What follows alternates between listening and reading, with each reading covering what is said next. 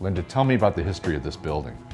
Well, Warsaw Cut Glass, the building, it was built in 1911, and it opened and it started cutting glass in 1912 in July.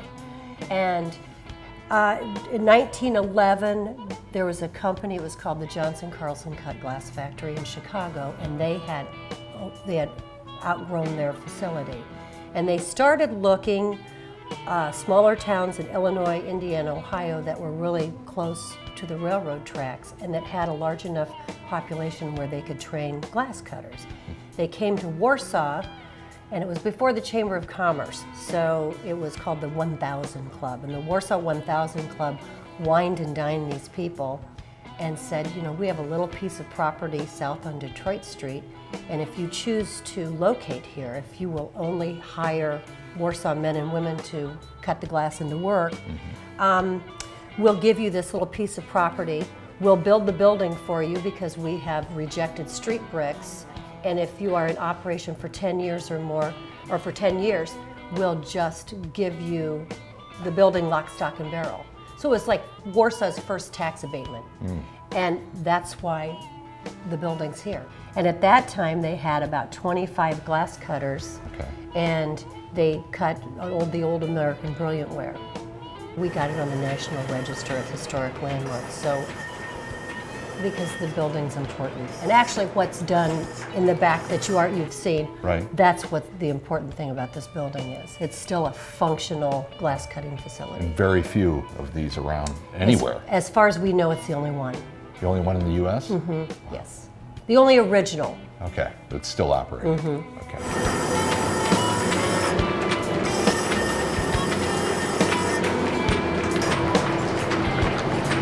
Randy, tell me what is cut glass for somebody who doesn't know, like me? You take regular glass and you cut it? We take blank glass that we get from several companies around the world that blow the glass. So it's hand-blown glass. This is called stone wheel cutting. As opposed to like a sandblasted or an acid-etched glass, which is more of a superficial surface treatment. So show us an example of what what are you doing here now? Well, we actually are cutting we actually cut into the glass using the revolving stone wheel. The edge of the wheel, this one has 2 edges on either side, and that would be the equivalent of the point of the pencil. So the edges do the line work. And then when you want thickness to the cut, you kind of lean it over into that flat area. And that kind of like similar to laying a pencil over on its side to do shading like you did when you were a kid. Or maybe you still do. You're doing this all freehand without any design penciled out or anything on the glass. So that's... After the first 10, 12,000, you really don't have to have a whole lot on there to go by. How many years you've been doing this? I've been at it for 32 years. This is beautiful. This pattern just takes one wheel. We've got about 50 standard patterns, and the rest of those take a combination of different wheels. So there you can kind of see what... That's beautiful. Can I hold this for a second? You can try it if you want. Really? Sure. Well, I'll give it a shot. Do you ever break a glass? What if you sneeze or something? It goes flying? What? How do you? I was a former brain surgeon. Oh, no, you just really? You just have to have very steady hands. Okay.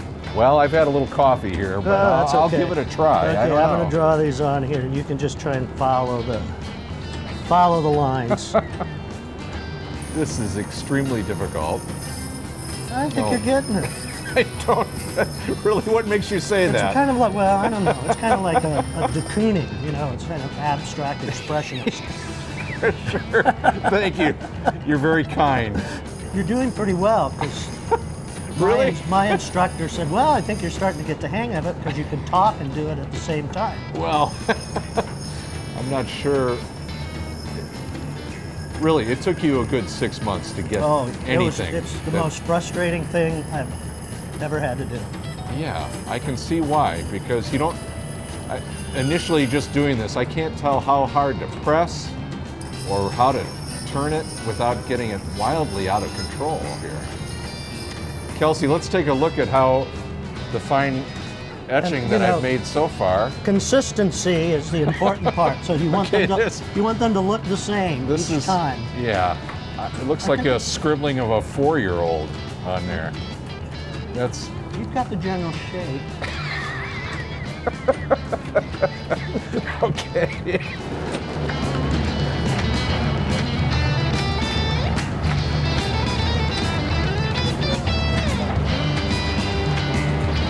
How did you get the idea that you could cut glass? My fine art degree from Indiana State comes in silversmithing and furniture design, wood carving. Really? Oh, yeah. Okay. So there's maybe a little bit from the wood carving. I had to lighten up my touch a little bit. Wow. And you just did that in a matter of a few seconds. Amazing. Okay, so you're doing this all by hand, and there's probably a few people in the country that do this. I mean, at different factories, but probably less than 10, I would guess. Really? Wow. So you're going to put my name on here now. So I'm going to put my name, if I can see through this pattern that's on the other side. Okay.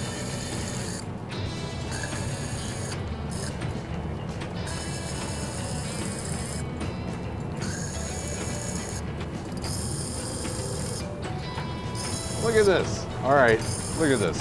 That took them about a minute and a half to do.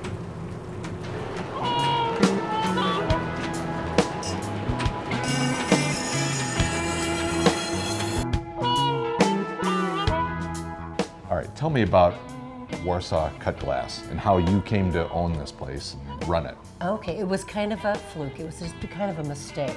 We were at a dinner at my parents' house, and my dad had found out that the owner wanted to sell the cut glass factory.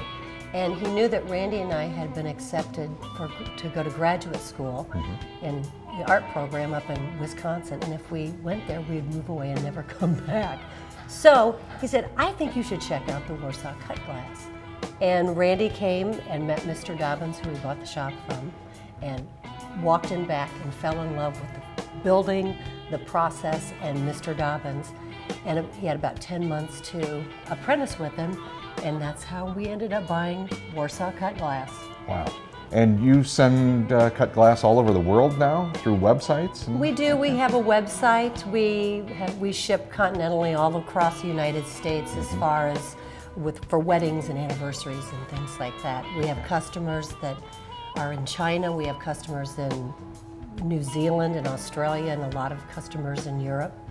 So we do send all over.